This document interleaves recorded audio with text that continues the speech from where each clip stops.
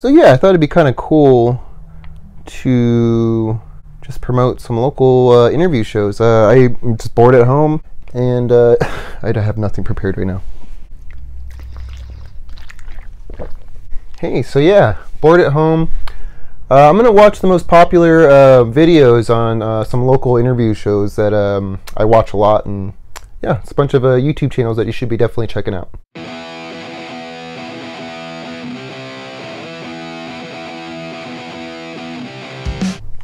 Yeah, so this first one's from Tucson. They're called Wait What Media Group. They're great. I really love what they do. They do a lot of game stuff. This most popular video was called Nightmare.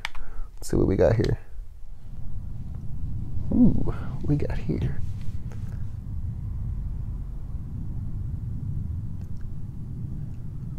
Alright, so it's like a horror thing that they did. This looks kind of scary.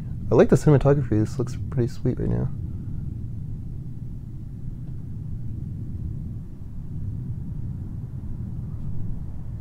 Nice, sleeping. Nice beard, bro.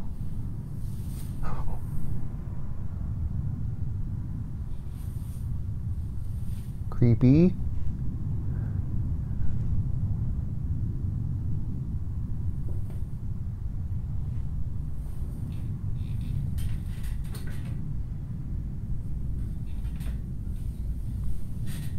It's a lot of buildup. There's like this lower, like humming in the background. You can hear it. Makes it kind of creepy.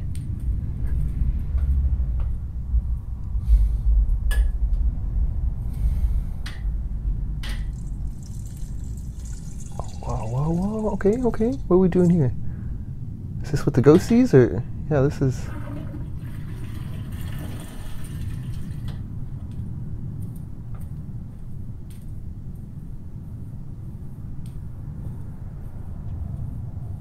Something's gonna happen right here, I feel it. It's a lot of buildups. Here we go.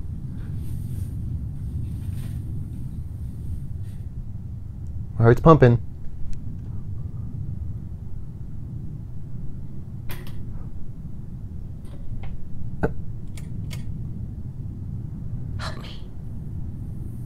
What? You hear that? Is that help me?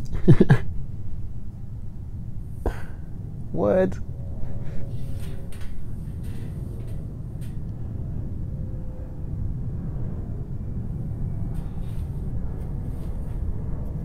Alright, it's getting creepy. It's getting creepy. A lot of build up. We heard help me. The door opened up. He's gonna go check it out, of course. I wouldn't. No, I probably would.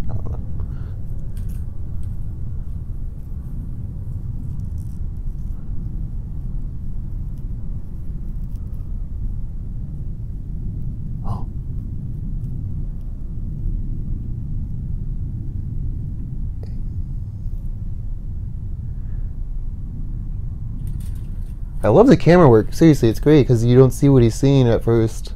Makes it way creepier.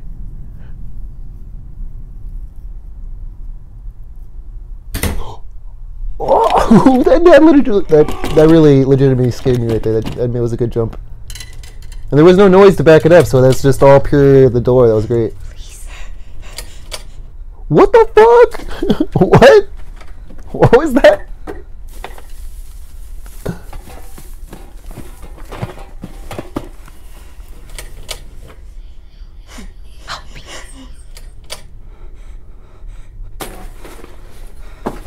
Damn, they did really good with this. This is creepy as shit. Can you help me? What?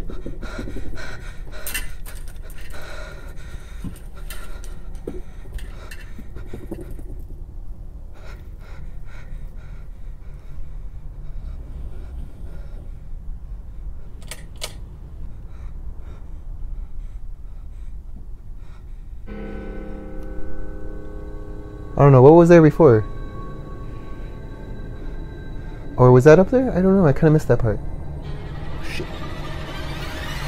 Whoa, what the fuck? That was great! That was so good! Damn, that was really good. They edited that really, really well. Whoa!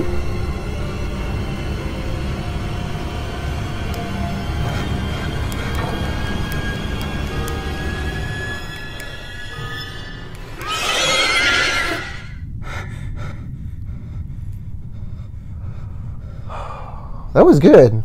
That was super. Oh, that last one right there at the end. That was great because I felt comfortable there at the end, and I was like, "No, it's gonna be fine." Really, really good. All right, cool. Damn, that was awesome. All right, next we have up Topless Robot. Topless Robot's another good one. They do a lot of like game stuff too, nerdy reviews. You know, I mean that in the best love. I even was stopped by there once. It was great. Those are really cool guys. They have a video with 3.2 million views, and it's Atlantic Rim trailer. So let's see what's going on with this. I've never seen anything like this before. We don't believe the rig disappeared. Like a movie preview? We believe it was scuttled. What do you propose? He was the first one to sign up, and he passed all the tests. Is this a real movie? Glad y'all can make it. Wouldn't miss it for the world. Are these M-Bot pilots ready? Gearing up as we speak. Oh, what? This is a deep sea dive. Commencing launch sequences. Leg up. Oh yeah, this is like Pacific Rim, I'm guessing, right? Yeah.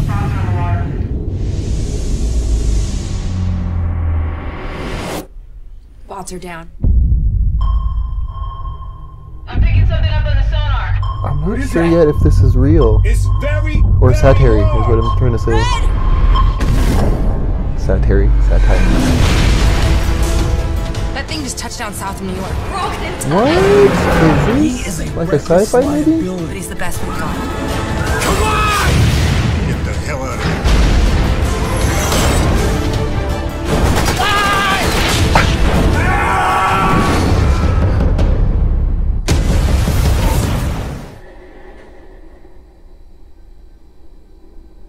Atlantic Rim. Yeah, that's not really what Topless Robot's about. Why was that on their channel? I'm kind of confused. Alright, well, next we have up Desert Detonation. Desert Detonation is another good one. They're kind of recent. Let's check out their most popular video. It's an interview with Brian Mogul, really great guitarist here in the Arizona music scene. Babbitt Stark Productions. Whoa!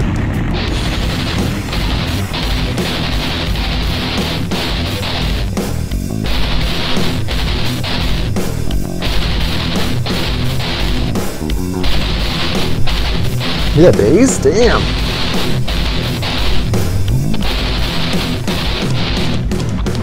Oh! Sweet man, nice guitar. Yeah! Yeah, I know that guy, Christopher Montana. Yeah, he's great. Oh, that's it. It's a great intro. I like it. Put some work into this. That's Band Oasis, by the way. They shoot this at Band Oasis.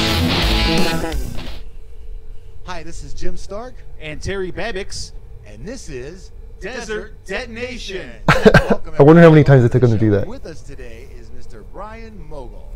Brian, how you doing? I'm doing awesome. I'm doing great. Well, thanks for being here, Brian.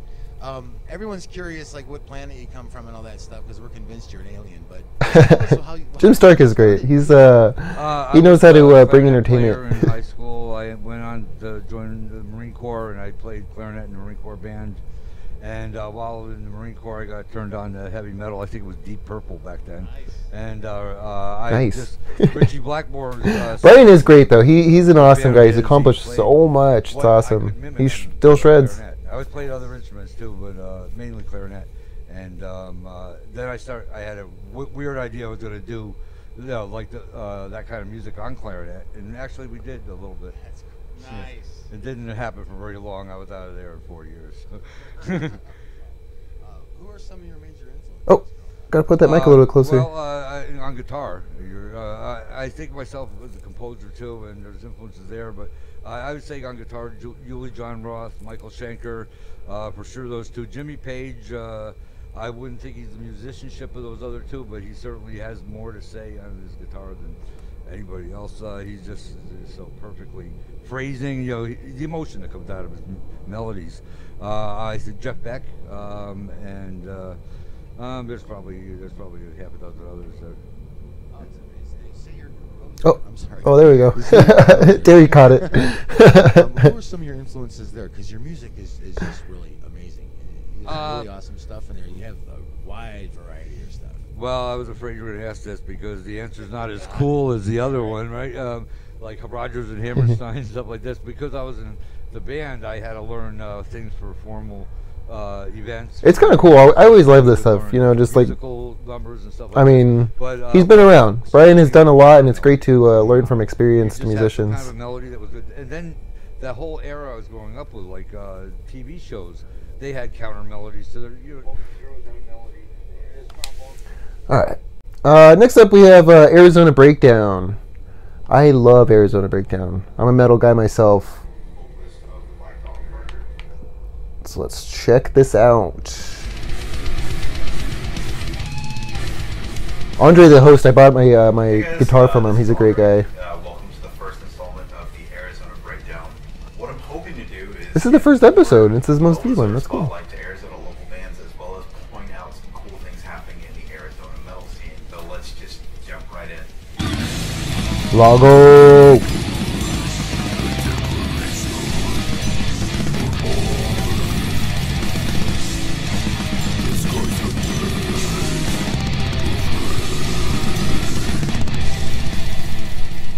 Are veterans to the Arizona metal scene, and for good reason. They are a 4-piece death metal band consisting of the members Cole Jacobson, Garrett Thomas, Gus Barr, and my good friend Neil. Both Catacombs and Oceans. And Yeah, Andre does a lot of interviews with bands. He has it really dialed in these days. This is, I mean, obviously this is his first episode. I'm not sure if he's going to have a guest on this. Maybe he's just pumping up bands, which is great. Show coming with Immolation. That's going to be March 6th. So I definitely go check them out. Go see those guys live. Definitely won't regret it. So next up we have the band Skyview. So Skyview is a 5-piece metalcore band consisting of the members Tom Ryder, Carolyn Phillip, Adam Lopez, John Jacob Perini, and Taylor Ellis. Here's some of their debut single, Dear Friends.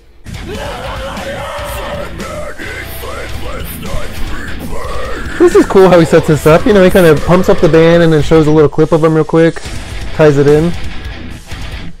And like I said, nowadays he has it really locked in. He has people come over. He has really nice mic setup, multiple camera angles. So Andre's a great guy.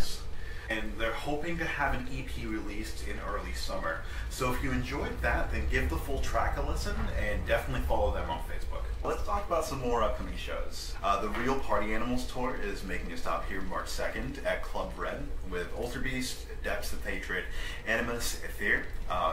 This is an older episode. This has to be a few years back, I would imagine, or at least a couple. Also, we have an amazing 3 years ago. happening on February 25th at Pub Rock. That's going to be as Thick as Thieves, Arenda, the Exiled Martyr, Go Ask Alice, and Smile on the Center. This is the battle of the bands, so the winner gets a All these bands have come up in those years. Texas Music Festival. So head out, show your support, because you know all the bands are going to be giving it their all. I want to make sure that I mention the Carry the Flame tour. That's going to be after the Burial, Amir, Fit for a King, Fit for an Autopsy, Invent, Animate, and local support Adamant. Hit up the guys in Adamant for pre-sales March 7th. I wonder if Andre has a really great band, Dead World Reclamation. I'm not sure if they were around at this point. 3 years ago? They had to have been. I feel like they just started, maybe. There's an amazing groove aspect to the playing, but still maintaining the technicality and wider range of description. So to anyone that made it this far in the video, Alright, so next up we have Jacob, Unterreiner. I really hope I didn't say that last name bad, man. I'm sorry. Unterreiner. That's my last attempt. But Jacob, you're great, and I love watching your show too. This is the most viewed episode on his YouTube channel, and it's called On the Note, Episode 11 with Bent Knee. Nice little intro. Oh, yeah, I see. It's an A. Yeah, an E. All right, so this is the cool. 11th episode of On That Note. Jacob has a great personality. Courtney Swain and Ben Levin from Bent Knee. They are just fresh off the stage over at the Crescent Ballroom. They're on tour.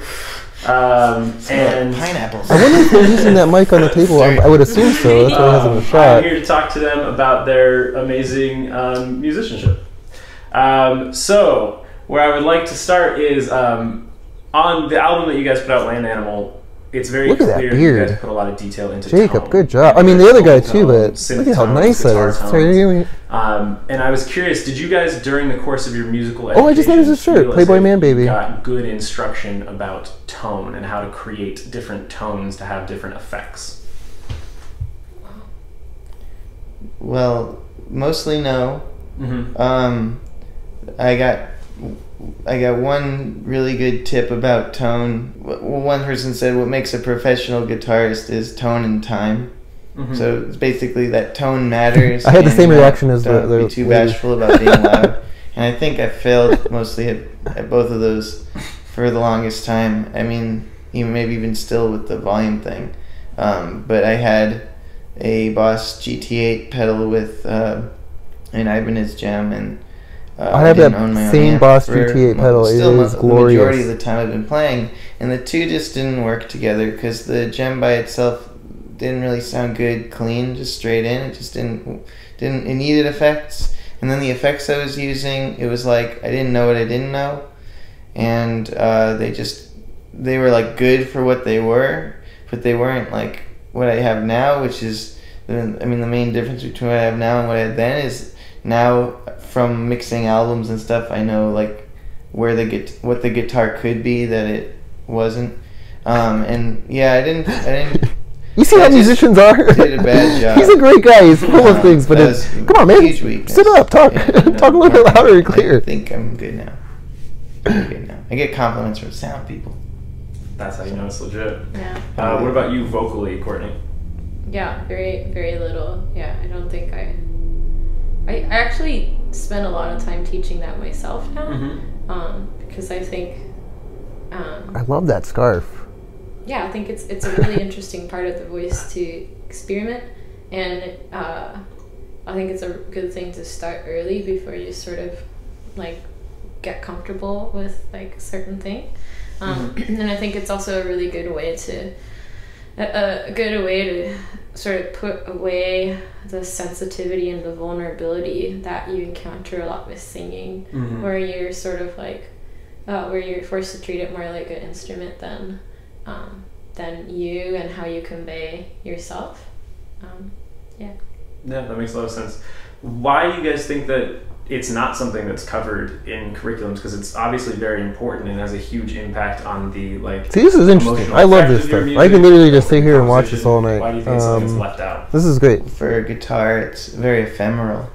You can take a chalkboard. This is a really great and word to teach someone describe that theory. too. So Ephemeral. you can have a group of people silently with pens learn theory pretty well, and then with the right assignment, apply it and integrate it into their music. I mean, I think you can.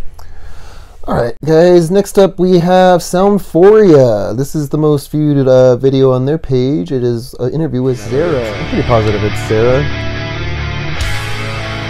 I'm sure we'll hear it here in a moment. One more time. Now go to the interview.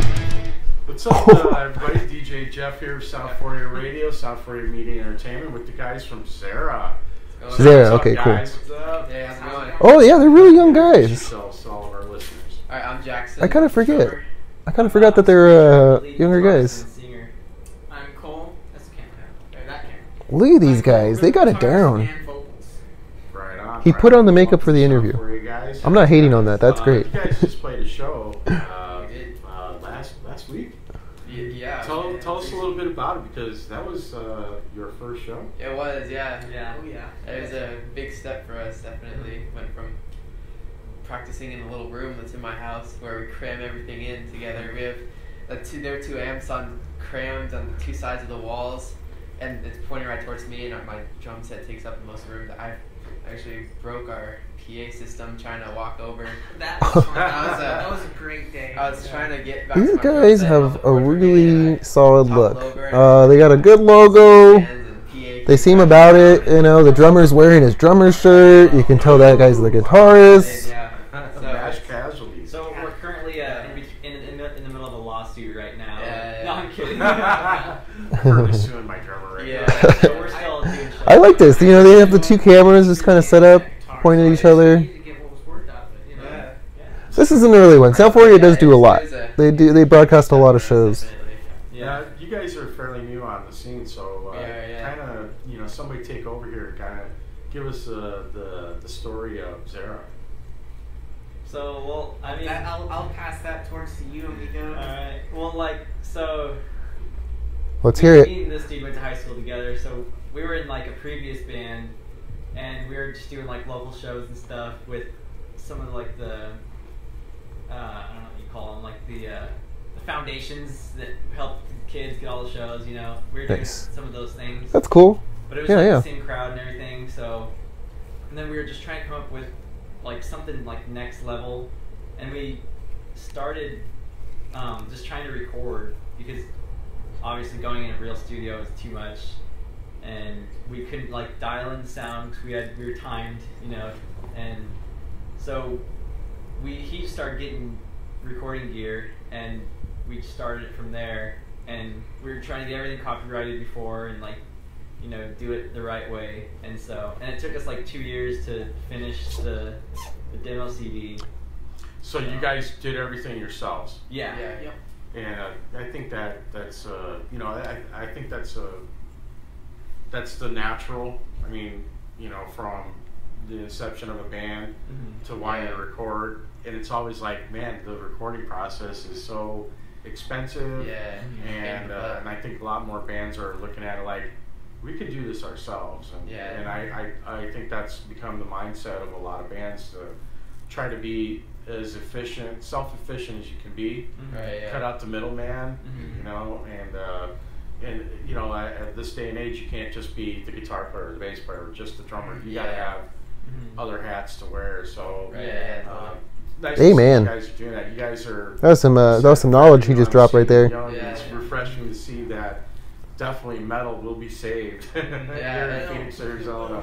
Hopefully, yeah. It was nerve-wracking though, because we did. There's a good metal scene. I don't know when this was, but. So when we first practiced with him, it was like I couldn't do it, you know, because it was like I had done them at the same. All right, cool. Next up, we have Getting Stoked. I love Getting Stoked with Matthew Slessor. He's a great guy. And this is the most popular video. It is with Holy Fawn. It looks like it's just them jamming, but I do like the Holy Fawn jamming away. Let's see, this looks kind of older. Nice poochy pooch. Nah. That's Daisy. Hi, Daisy. Oh, you're so soft. You probably smell my puppers, huh? You want some water, man? Yeah, that'd be great, dude. Hell yeah, get that water in. Stay hydrated, folks. Holy Fawn, Jamity Jam. Holy Fawn's doing big things now. They're moving along, man. This must be older. Ding ding ding ding ding ding ding bing bing ding ding. I actually did a cover of this song. No joke. I did it with an 8-string.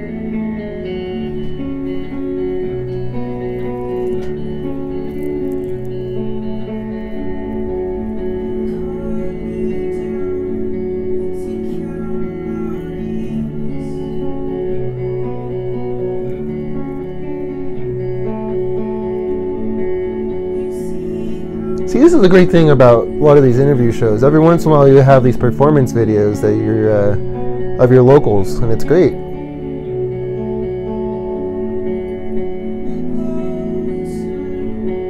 I didn't know he played this on I guess they probably do some heavier things with their pedals, but I don't know, I thought he had a 7-string. My cat's being annoying as shit right now.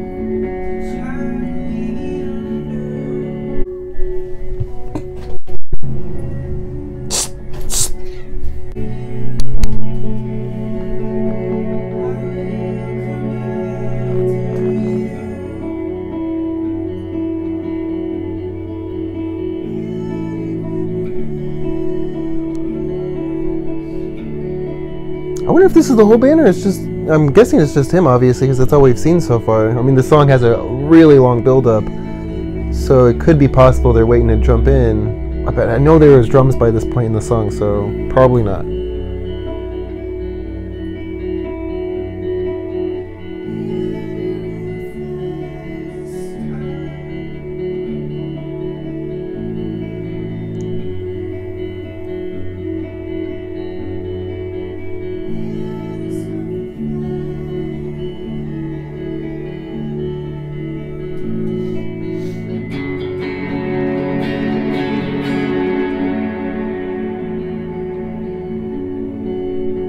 Oh, usually that's like a really heavy distorted part. That's kind of cool to get this version of it.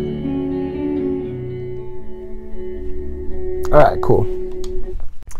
Alright guys, next up we have Crunch Time. Crunch Times are really cool, and they do a lot of, obviously interviews, because this is all about interviews, but they do like performance videos on the roof. That's what we're about to check out. But they also do like the hot eating wings thing, you know, that, I forget what the real one's called, but theirs is called Dry Heat. But it's great. They have local guests come on and they eat hot chicken wings. It's awesome. Please invite me. That looks amazing.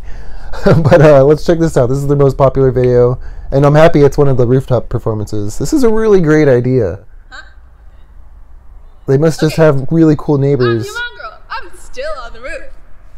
The first song is Love Song to My Bed, and it's called Bed.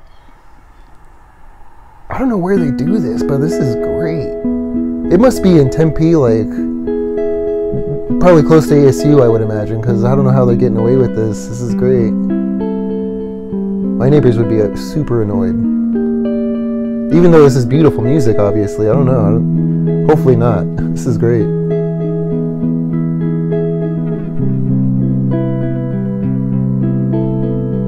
See, isn't that nice with the background and shit? This is so cool.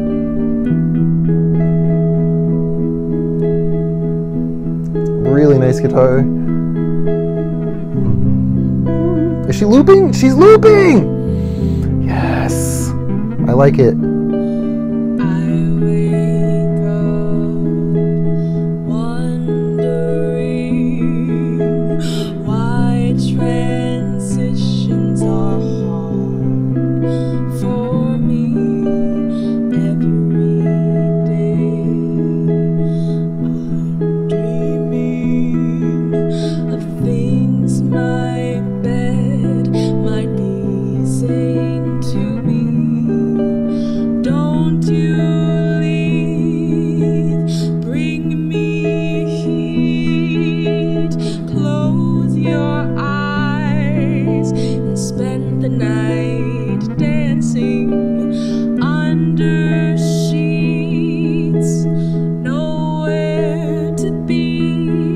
A really unique voice.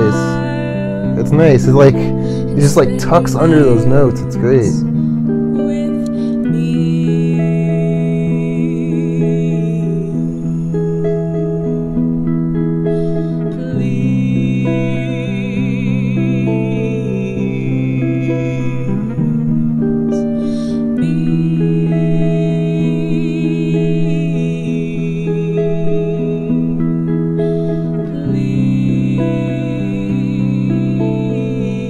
I knew she was looping the vocals too. This is sweet.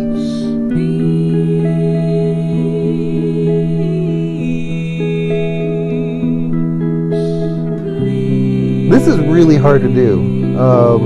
Live loops are really difficult to master because if you get off a hair, it's the most embarrassing thing.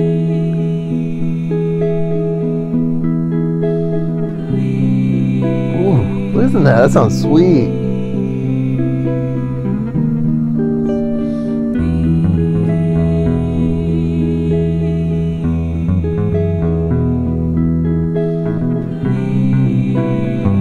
Yeah, this is cool, man. See, I get into stuff like this. This is like bike riding music.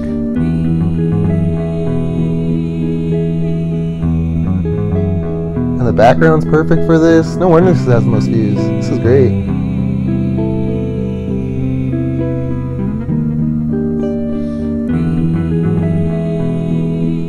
But But yeah, thanks for watching, guys. Make sure you check out all those channels. I'm going to leave a bunch of links in the description of the video. But yeah, there's a lot of hardworking people here, not just the musicians, but the people interviewing the musicians. And we should all be kind of helping each other and paying attention. There's a lot of people creating some quality content here in the Arizona scene. And it's a melting pot. It's a really cool place. I just noticed this little... Sorry. But yeah, hope you enjoyed. Make sure you check out those links.